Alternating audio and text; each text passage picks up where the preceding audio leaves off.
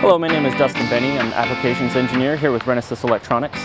We're very proud to be here today to show you this vehicle that we've developed. So this is one of our autonomous driving development platforms.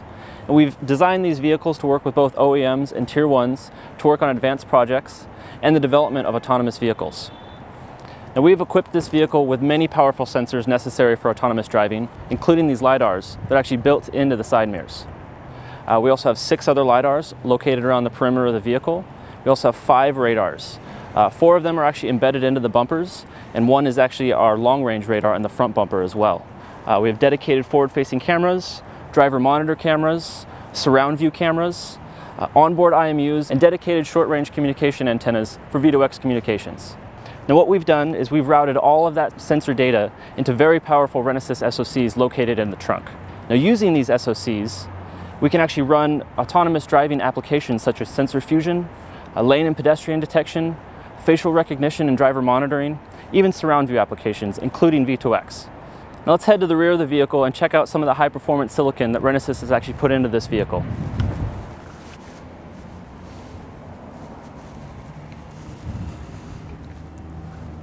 So here you can actually see 3 of our latest, most high-performance SoCs in our R-Car family of SoCs, including our V2X chip that's actually situated in the middle of them. So what we've actually done is all of the camera inputs are actually on a single SoC, whereas the forward-facing camera and the sensor fusion are actually handled on these 2 side SoCs.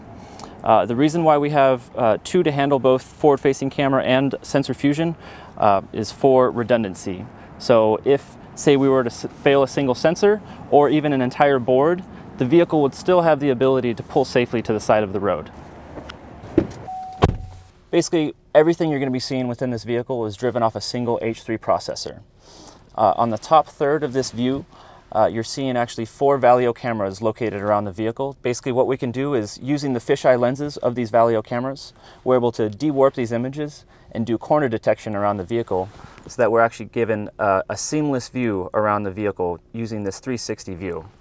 Now the important thing to remember is when you're actually looking at this is is completely offloaded of the GPU and the CPU. This is only using IMR peripheral, known as the image rendering. So when we actually do enable a GPU in this vehicle, we actually can have a much more extensive view around the vehicle.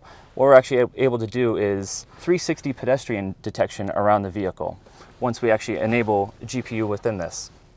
So really what you're seeing here is an enhanced blind spot and vehicle parking assist.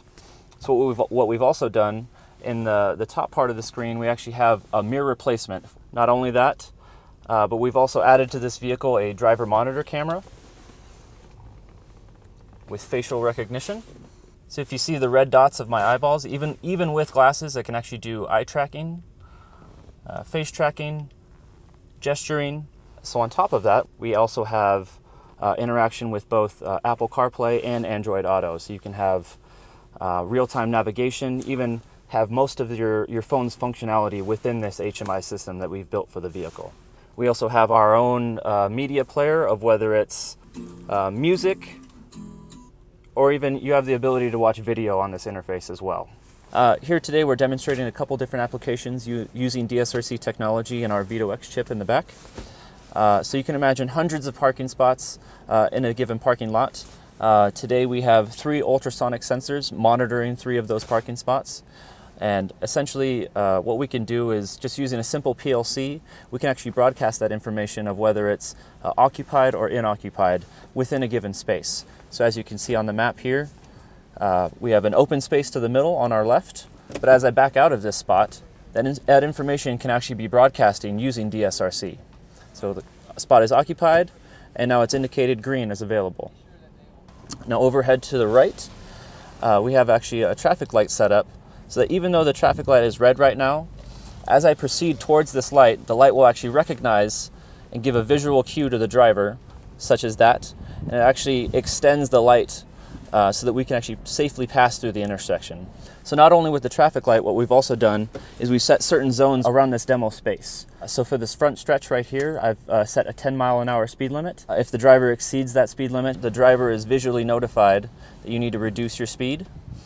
So we set up a construction zone over here. So even before I enter into the zone, the driver is actually alerted of an upcoming road work ahead with a reduced speed limit of 5 miles an hour. So now if I exceed past that 5 miles an hour, that same visual warning is transmitted to the driver. So as I approach this vehicle, you'll see on the screen that the driver can actually be alerted of an imminent collision.